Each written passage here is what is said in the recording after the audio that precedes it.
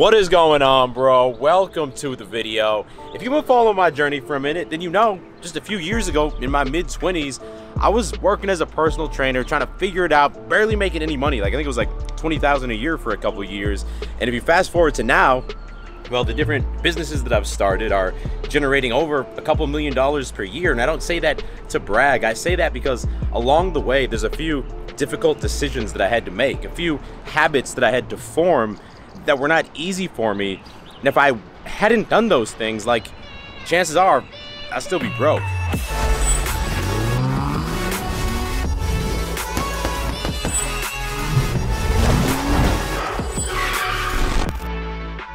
So I always tell people that I started my YouTube channel back in 2017, but really if you look back to the first few videos uploaded in the channel, it was like 2014 and it's some cringy ass shit. And that was right during those personal training years after I'd quit that entry-level software job I had. And I truly wanted to get into YouTube and start a YouTube channel, but I was intimidated by not knowing which camera to get. If I tried to look in the mirror and talk like a YouTuber, I felt really cringy and embarrassing. I was afraid I'd upload videos and people from my past or my friends would see them and laugh at me behind my back. This is a trap that's so easy to fall into, where you're thinking about doing something new and you're just like, oh my God, I don't know if I should do it or not. And what I realized eventually is that in these situations, you're not really deciding, should I do this or not? You're deciding, should I do this or should I do something else? Because by definition, if you're not doing something, you're gonna follow a different path in life. It's not like, should I do YouTube? And if I don't do YouTube, I'm just gonna, Thanos myself out of existence. That's not how it works. Like by not committing to do YouTube at that point, I made the decision to follow a clear, different path where I was doing this balance of personal training and blogging that was not fulfilling me. What you need to do is ask yourself, if I don't do this, what is my next best alternative? Because now it's a decision between A or B. That's a lot easier mentally, and you just have to think, which of these things is gonna get me closer to my desired result? And this is not only about career decisions. I used to always see a girl in the gym or in class repeatedly, and I'd be like, oh man, should I approach her or not? It might be embarrassing, I might get rejected, people might see me, and then I'd be paralyzed and do nothing. In this case, what's your next best alternative?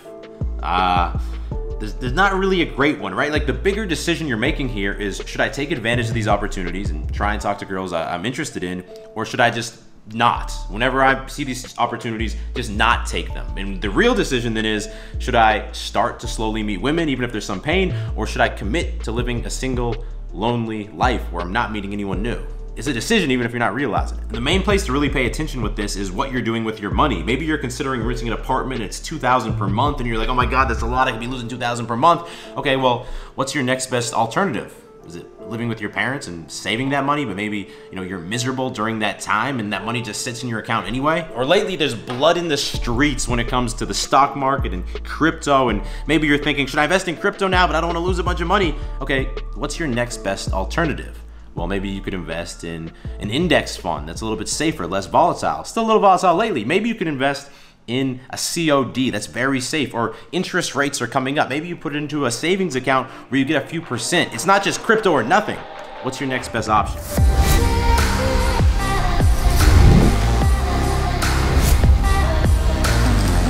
So growing up, I was someone who was extremely frugal. If I had to buy lunch, I'd go to McDonald's. It'd be 2 McDoubles, a 4-piece McNugget. That's $3. Just give me a glass. I'm gonna get the water for free. And I'm not saying that didn't serve me well, because as I've talked about before, squirrel mode is very important. Until you're at the point where you have like 3 to 6 months of your expenses saved up, you're always gonna be operating in survival mode, and you're gonna be afraid because there is like a realistic chance that you couldn't pay for things. But at some point, that mindset starts to fuck you. Like even once I got to the point where I had maybe, let's say 50K in my bank account, I was still operating from this mindset that no matter what I do, that number can't go down. That number can only go up. I'm not gonna pay anyone shit. For a long time when I was releasing my workout programs or confidence courses, I would spend straight weeks building out the website myself, distracting me from doing other things because I didn't want to pay someone $1,000 to build a website. I would not put a cent into the stock market because, bro, who knows? The stock market, it could go down tomorrow and I could lose that money. Maybe I'll put a little in the savings account, but for the most part, I'm just gonna let it stack up in my checkings. Now in 2022, everybody's woke now and people are trying to normalize everything you can think of, but something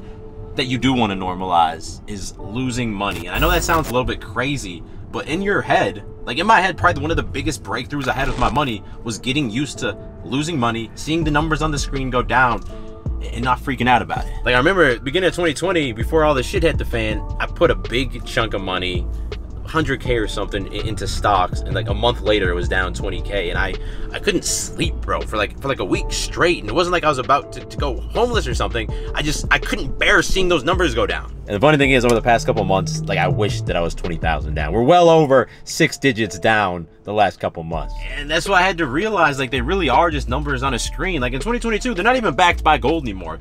They're numbers on the screen that you can trade for other things that a lot of times are more valuable than some numbers on the screen. Sometimes even just like a nice vacation to spend time, get some new experiences with friends, you know, relax, release some steam. That's more valuable than maybe 1,000 of those numbers on the screen. Maybe those numbers could be traded to relocate yourself to somewhere you're going to be much happier and have way more opportunities for your career. Maybe they could be traded to learn a new skill that could allow you to make way more money. Maybe you just move some of those numbers into an investment account where you're hoping that they go up over time. But guess what? Sometimes they go down, and you have to be okay with it. You have to get over the stress and emotional connection to it, or you're never going to put yourself in the position to be able to make more money.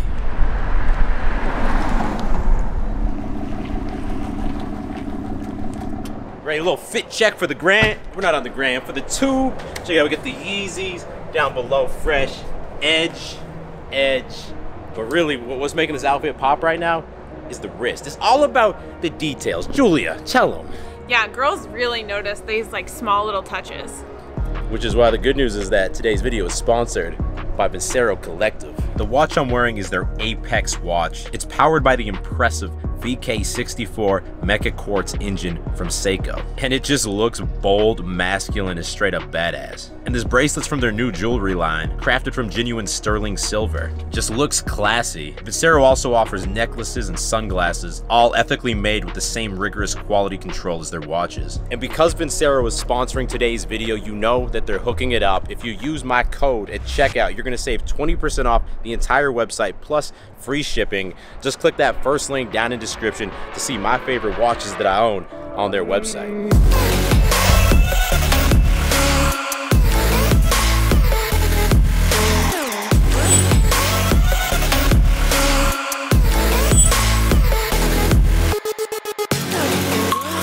God, it's leg day.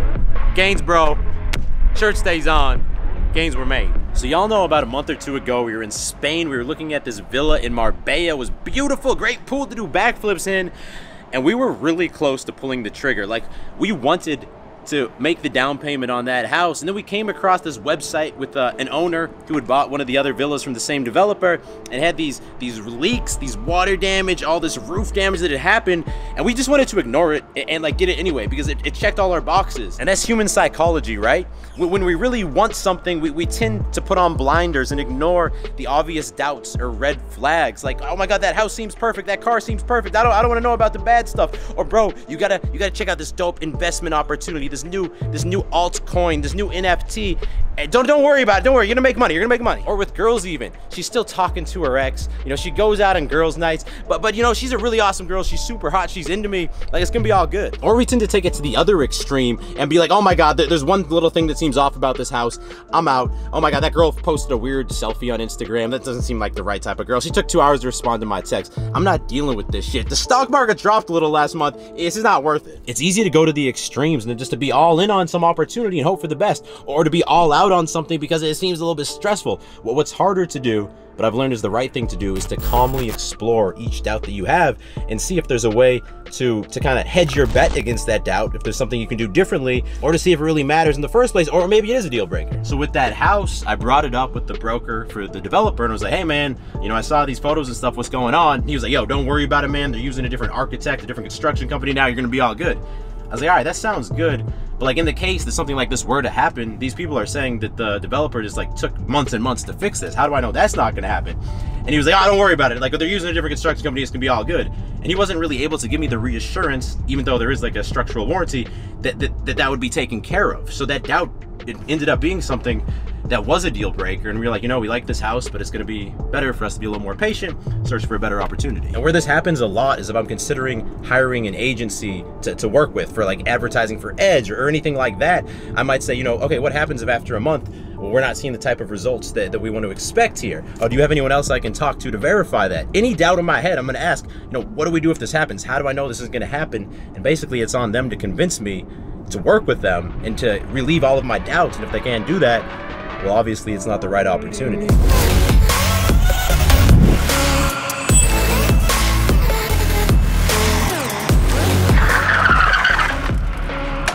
What you just witnessed with your own eyes.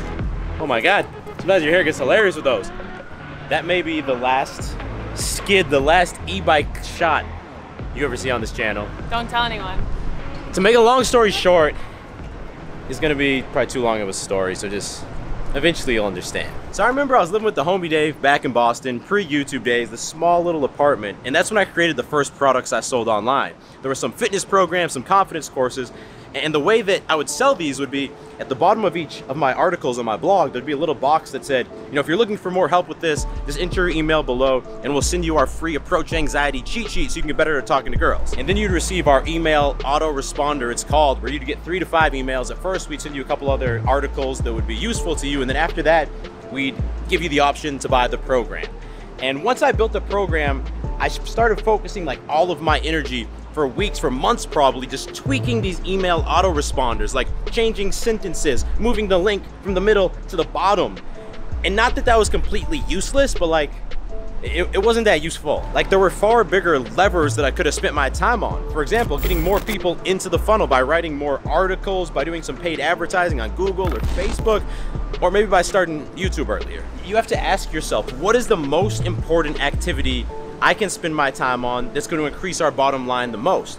Right now, for example, with Edge, you know, there was a time when we started it that I was answering the customer support emails myself, that I was physically packing and shipping the orders myself with Julius' help, to be fair, but like, it would be stupid if I spent my time doing that now. There was some value in doing it up front to kind of learn the business, but it would be stupid now. The most important things that I should be spending my time on, probably number one is YouTube, right? Because these videos attract a bigger audience, and once you guys watch the videos, you see how dope the clothes are, like, it brings people in the door. And with Edge, what are the biggest levers? It's not the emails or packing the orders, it's the creative direction of the brand. So designing the new launches, working on those. When it's time for the new launch, coming up with a plan for the content, because that's the stuff that's like people's first look into the new clothes that gets people in the door. It's just such an easy trap to fall into, to keep doing the same tasks because you're used to doing them or because they're simpler to do. But like, if you don't focus on the most important items, it's gonna be very difficult to see that growth and to see more money being made. I mean, honestly, that's what held me back for years at the beginning.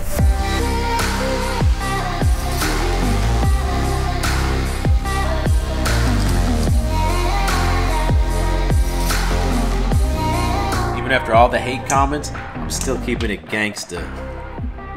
Cutting pizza the right way that it's meant to be cut with a pair of scissors. Look at that. Ooh, smooth cuts every time. We did upgrade to a not pre-made crust. This is not the best cut I've ever done, I'll be honest. Julia, your pizza's what is wrong with I it? hand created this dough. 8 out of 10. Last and most importantly, when you're making a decision, don't focus so much on like, how much money am I gonna make or lose over the next day, week, or month, and challenge yourself to look more. You know, again, assuming you have that 3-month safety net, challenge yourself more to think, what is this gonna do for me over the next 6 months, 12 months? Or honestly, in the case of investing into the stock market, it's like, what is this money gonna do for me over the next 20 to 25 years? Again, it comes down to us being risk averse, and humans psychologically, we're more likely to want to avoid losing a dollar than finding a dollar. They've done studies that confirm that. When you get into paid advertising like Facebook or Instagram ads, it's normal at first to lose money while you figure out, you know, what performs well and optimize from there. And on top of that, unless I'm trying to like run the ads myself, which again, I did that at first, and I didn't do a great job, I'm also paying an agency now for their time to monitor the ads and help me optimize them. So it's really a short-term loss, a loss of money, but long-term, you know, the money that's spent in ads provides a much bigger return, again, over maybe 6 to 12 months. When we send out some clothes to an Edge influencer that we're hoping to work with, a lot of times that's just lost money, lost inventory. We paid the shipping, we spent time talking to them, and it doesn't work out more times than not. But when it does work out, you know, the return from working with that influencer over 6 to 12 months, it's gonna be positive. If you missed my last video about how I made my first million, you definitely wanna check that out. I'll drop a link in description. In that video, I go really in depth on all the work that I did behind the scenes for the first 5 to 6 to 7 years before any return really started happening. And if you're trying to actually start your own business, a lot of the time you have to challenge yourself not just to look 2 to 3 weeks into the future, but maybe 2 to 3 years. We're about to chill out and watch this rental ambulance. We meant to see it in theaters. Michael Bay, Jake Gyllenhaal, Julius still eating a pizza somehow. I'm sorry, brother. Sorry that I brought you into this. I just wanted things to be the way they used to be. You know how some movies are like too slow and they get kind of boring? This was the opposite of that. There's like 2 hours and 20 minutes of like high blood pressure. What's your score? It was intense. I cried at the end. I would definitely give it like a 9 out of 10. 9 out of 10, ambulance.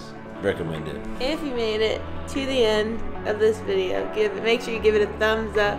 If you made it to the end of the video, I appreciate you, bro. Hit that thumbs up button. If you're new to the channel, click subscribe and turn notifications on because I drop 2 new videos every single week and you don't want to miss them. I will talk to all of y'all in the next video. Stay beastly.